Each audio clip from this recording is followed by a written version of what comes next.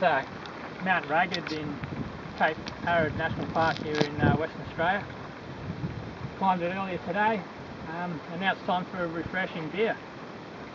I'm going to open this beer in a traditional Outback way, and that's with a spatula.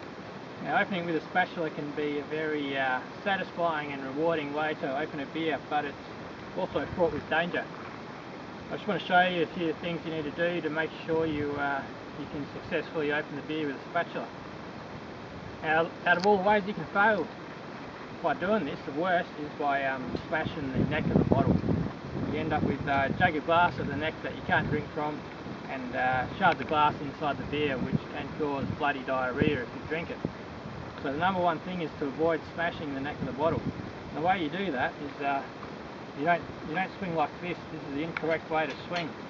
You start off at the bottom of the bottle like this, and you slide up the bottle, keeping constant contact with the bottle as you're sliding up. That'll minimise the risk of smashing the neck on the bottle. Now, the other thing is you need to be using the right type of spatula. This is the right type of spatula. It's old style one. It's flexible. It'll contour to the lip of the bottle as it goes up, rather than smashing it. Now, the other things you're looking for is to get it on the first swing. So you don't want to do a windy. To do that, you just keep downwards pressure on the bottle all the way up. You don't want to do a windy and miss the cap altogether. Keep a slight downwards pressure to make sure you keep in close contact with the bottle as you're running up. Now, you'll want the cap to get thrown away, and you want a nice popping noise coming from the bottle. Now, to do that, you need to make sure you follow through correctly with your swing. You don't want to be doing this. If you do that, you're likely to just dislodge the cap slightly, and it'll take several strikes to remove the cap fully. So, nice follow through. Now, to help you with your follow through, what you can do is step forward.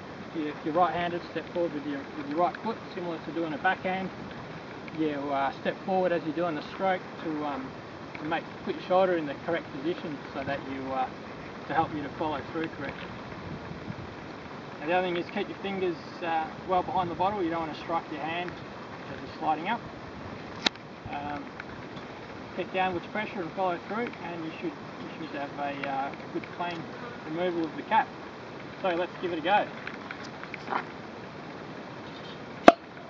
Ah, beautiful. Look, the cap is miles away in the bush over there. Nice, good popping noise. First strike, that's the way you want to do it.